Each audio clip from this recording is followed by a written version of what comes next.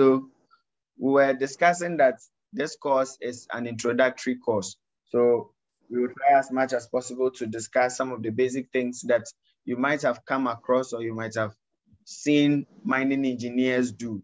But because you are not directly related to that aspect of mining, which is either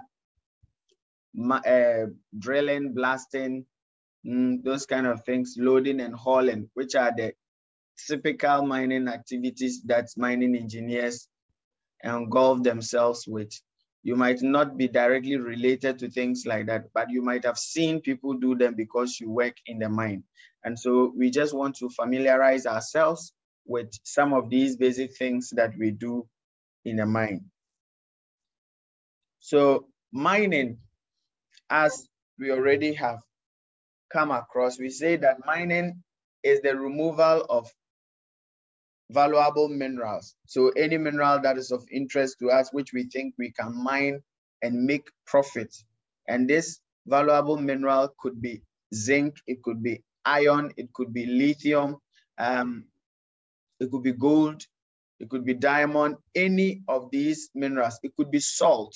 It could also be industrial rocks and other stuff, granites, which we use for quarry, we get from quarry and other things. So any of these appropriate or valuable minerals that are of certain essence to us, which we intend to mine with the intention that we are going to make some profit out of it, then we call that activity as mining. So the removal of these essential minerals can either be done through surface methods or what, underground methods. And sometimes we even do this using both techniques. So if we are going to do mining, we want to extract a mineral of interest to us from the earth. And we can do that using only two kinds of methods. And these are either underground methods or surface mining methods. So, and sometimes we can even use both of these techniques, which typical examples are some of these mines around us, where you start with surface mines and along the line you switch to underground. Other times you have a section of the mine operating underground and another section of the mine also operating surface. And so we can use both of these techniques to extract our mineral of interest. Then again, we say mining and agriculture have been the two main or basic industries that have led to development. So almost every aspect of life or human life, it's either we achieved that activity through mining or that material through mining, or we got it through agriculture. Agriculture is there to help us to get food for ourselves and provide shelter and other stuff. And you realize that some of these basic essential needs of human being or man, definitely we have some of these things come into place. Either through mining, we got those materials, or it is through agriculture, we get the food we eat. So we're saying, it says that agriculture provides the requirements of man by giving us clothing and shelter, whereas mining supplies man with what?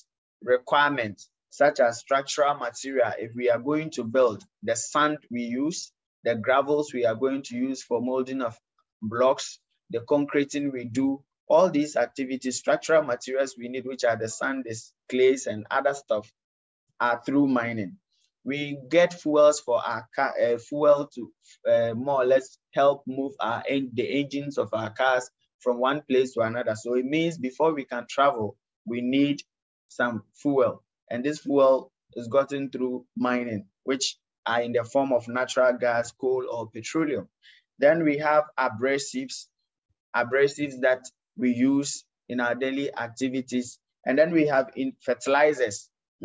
Fertilizers, the minerals that are used for fertilizers are also mined. And that is why this recent Ukraine sort of war that have been going on around, they are the major suppliers of fertilizers to the world.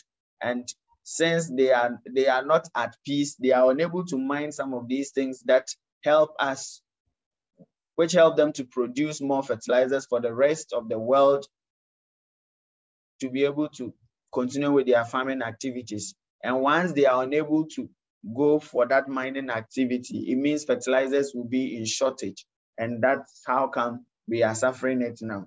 Then we have industrial materials such as sulfur, graphite, and asbestos.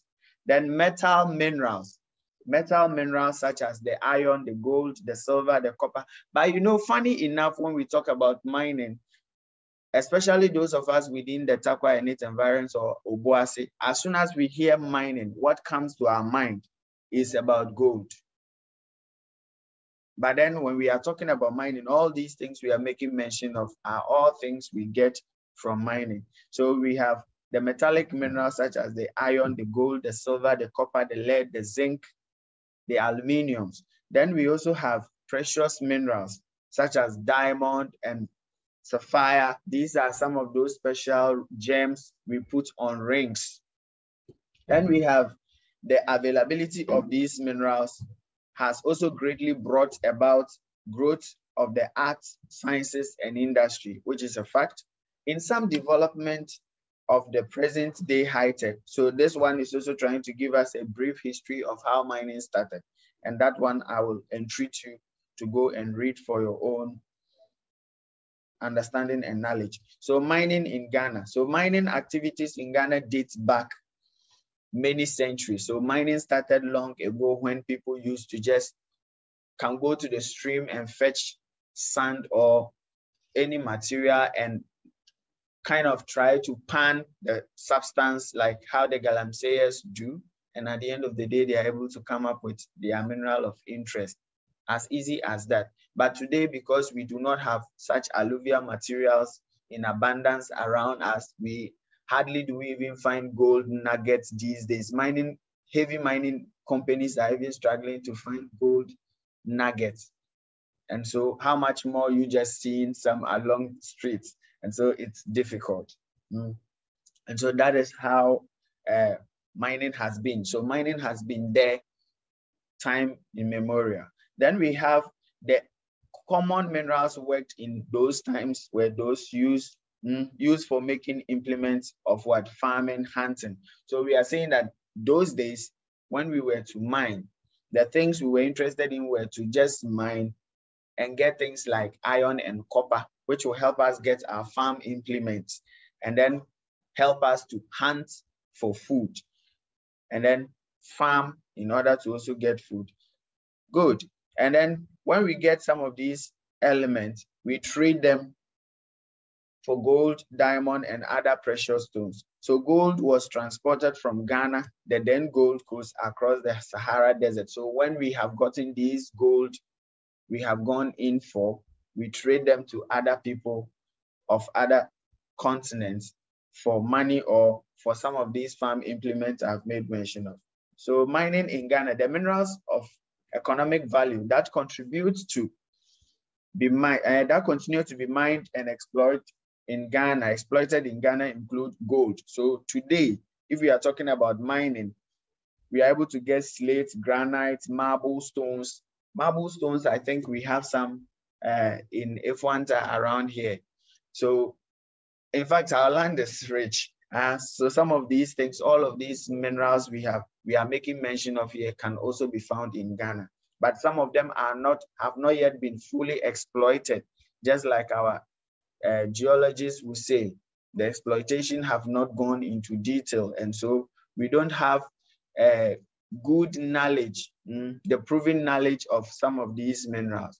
Then others of economic value, but which are not being commercially exploited. So some of the things we have, the minerals we have got in the country, which are not looked at it critically to find out whether they are of economic value or they are in quantities that can be mined at a profit. Some of them are titanium, graphite, lithium, feldspar, white mica, and the rest. Then several large-scale mines have been opened for the exploitation of some of these minerals. What are some of these companies? We have for gold mining, we can make mention of Asanko Gold. We have Anglo Gold Ashanti, Golden Star Resources, Wassa Mine. Of late I learned it has changed ownership or sort of. So for gold mining, we have Gold Fields Ghana Limited. We have Gold Fields Ghana Limited, the Damine and Tarkwa. We have Anglo Gold Ashanti, Iduaprim, and Obuasi.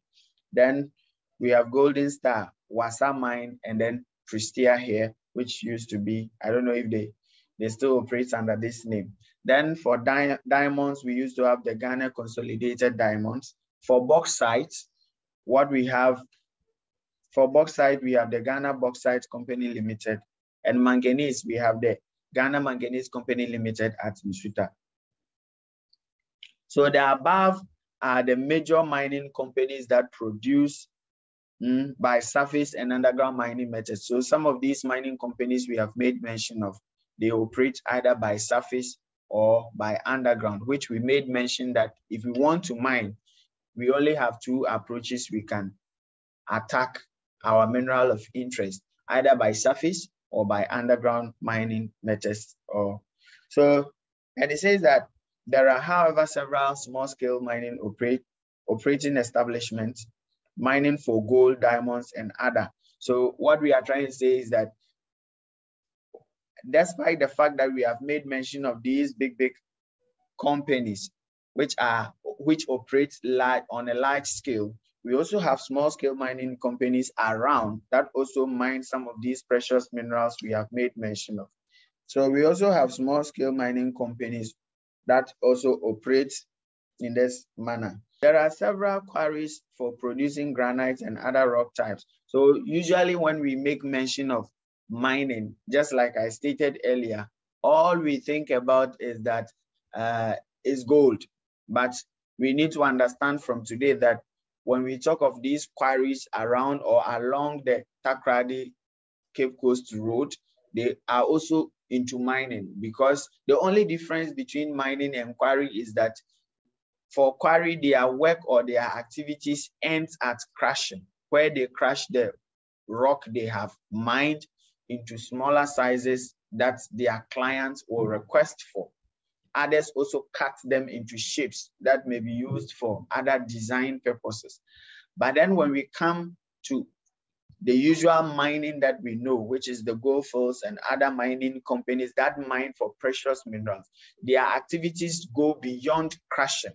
After they have finished mining, they have to go and crush. After crushing, they will mill, and then the mineral processing engineers will continue from there and help us extract the mineral of interest or that precious mineral we are interested in. But then quarry, we end at crushes. We crush the mineral or the rock of interest into sizes that may be demanded by the market, and we end it there. So there are several quarries for producing granite and rock types for building and construction industries. So these are the main purpose of these quarries around us. And they also produce minerals such as the ceramics, which we use for the ceramic bowls and cups that we have around, which are the marks